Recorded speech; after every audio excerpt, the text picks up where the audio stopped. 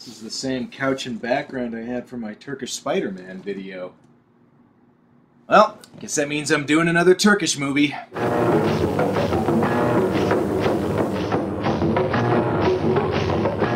Well, ladies and gentlemen, it's time once again to dive into the weird, wonderful world of low-budget Turkish knockoff cinema.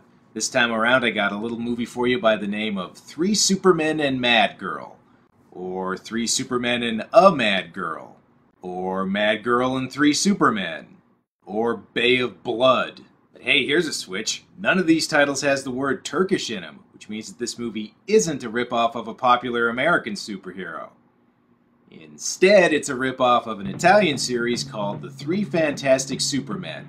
I don't really know much about the Three Fantastic Supermen, other than they've been to Tokyo and the Olympics, I guess. Oh, and here's an interesting little tidbit. Apparently, the Olympics movie actually incorporated footage from this movie. Now, I don't know if this is the only time a movie series has ever used footage from a ripoff of itself, but yeah, I'm going to say that's probably the only time that's ever happened. Well, there may not be much information on this one, but I think that if I can withstand the Turkish take on superheroes like Spider-Man and Superman, I'm pretty sure I can take Turkified versions of superheroes I've never even heard of. So let's dive into Three Supermen and Mad Girl. So the movie begins with the Turkish KKK meeting? Either that or the Turkish knockoff of Ninja Turtles is even cheaper looking than I thought it would be. Toplantıyı açabilirsin Afrodit. Oh wait, never mind. It turns out they all work for Satan. You know, I was wondering how all these Turkish movies were able to get away with using copyrighted characters. Also, as you may have guessed by now, there's no subtitles again. But hey, just because the movie doesn't have subtitles doesn't mean I can't add my own.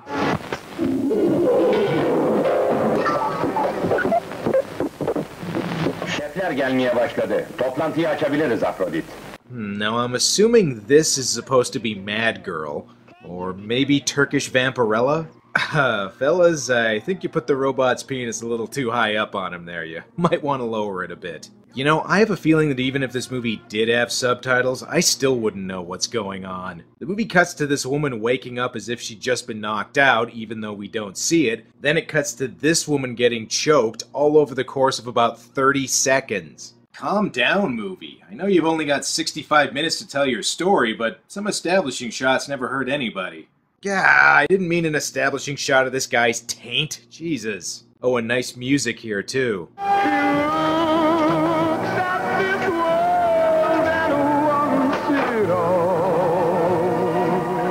Thunderball, huh?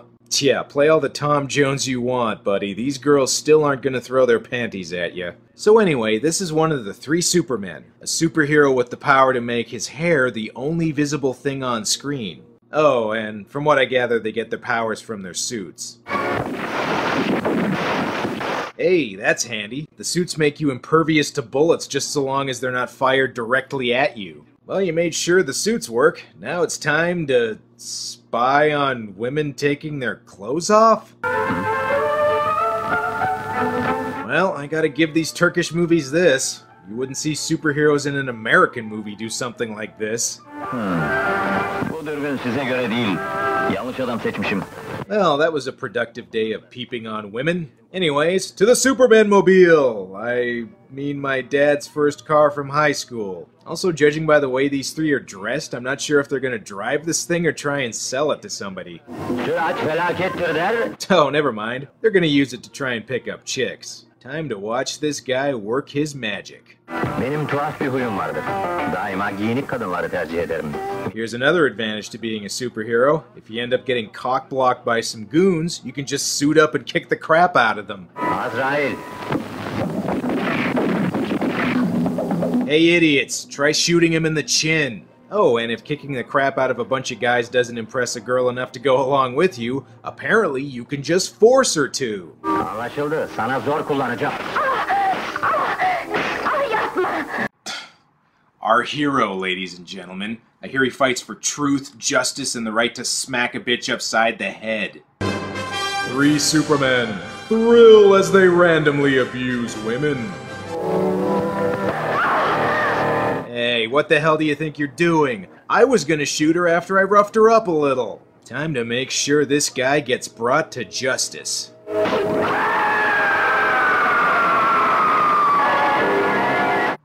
Or just kill him, I guess that works too. Oh boy, Turkish Assassin's Creed is really damn awkward. Also, isn't this movie called Three Supermen and Mad Girl? Where the hell are the other two? Oh wait, never mind. They're just busy watching the other guy do all the fighting. You know, I've always wondered with these films, did they actually get any permits to film where they did? Or did some guy just come home from work one day only to find a bunch of random guys in costumes play fighting on his roof? Well, I guess if anyone complained, they could just say that they were making fun of his roof and that it fell under fair use. Another good thing about fair use, it lets you use a really rockin' soundtrack. Isn't that right, Santana?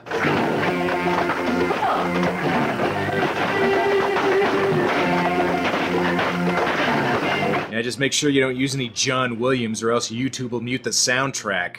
Yeah, that's right, I'm still pissed about that.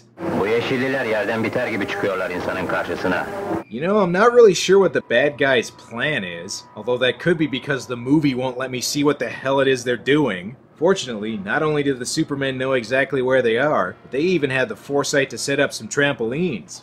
Uh-oh, this looks like it just turned into Turkish Death Proof. And something tells me these guys didn't hire Turkish Zoe Bell.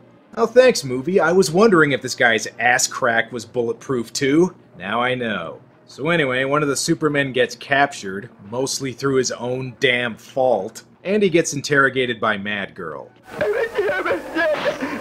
See? Not too fun when it happens to you, is it? Oh man, so many fight scenes. I didn't think it was possible to top Turkish Spider-Man in the gratuitous fight scene department, but I think this movie might end up doing it. Look, even the movie thinks this is all a little bit much. Sorry, I stopped paying attention for a second there. What's going on? Okay, let's see. So they're rescuing Turkish Lindsay Lohan from Turkish Herbie Fully Loaded, and now they're retiring to the living room. Okay, got it. Bu elbisenizin ne manası olduğunu sorabilir miyim? Bir maskeli baloya gidiyordum. Tesadüfen kaza yerinde bulundum. So the three Supermen regroup and... Hey, wait a minute, I know those puppets!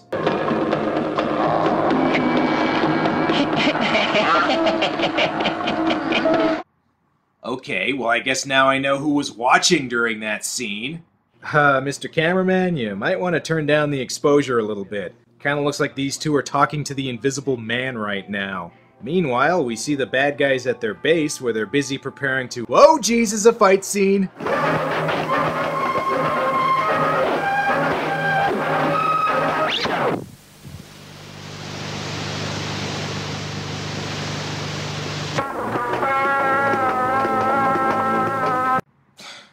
Okay, well, if the movie wasn't interested in showing that scene, who am I to argue?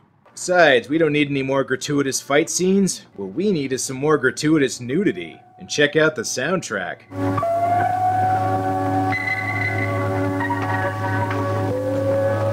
Hey, Echoes by Pink Floyd. That means that this strip scene should go on for about 23.5 minutes. I'm just joking. She actually gets captured.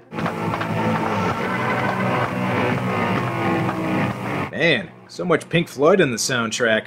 I wonder if this movie syncs up with Turkish Wizard of Oz. And hey, here's a switch. The bad guys are actually using a legitimate form of torture this time. Demek o küçücük beyninle işlerimize karışmaya kalktın. Hey, only the heroes get to do that.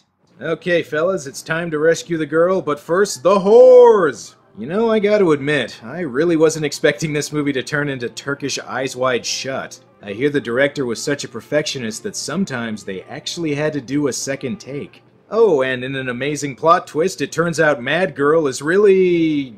whoever this is. I think it might have been this girl from earlier. I don't know, I'm sure this would be shocking if I had any idea of what the hell was going on. Well, it's been about 2 minutes without a fight scene. Better fix that.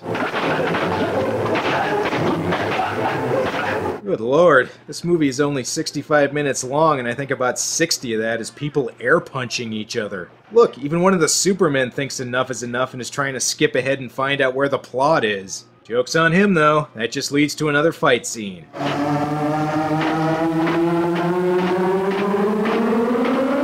Yeah, I'd be scared if I were you too. You do not want to know what the robot is going to do with that thing. Ooh, let me guess. That usually doesn't happen to you, right? Oh shit, it turns out Satan is really Madonna's character from Turkish Dick Tracy. Or this guy, I guess. I don't know, there's no subtitles. What do you want from me? Daha bütün kuvvetler benim elimde. Neler yapabileceğimi yakında göreceksiniz. Well, the bad guy may have gotten away, but at least they managed to rescue the girl.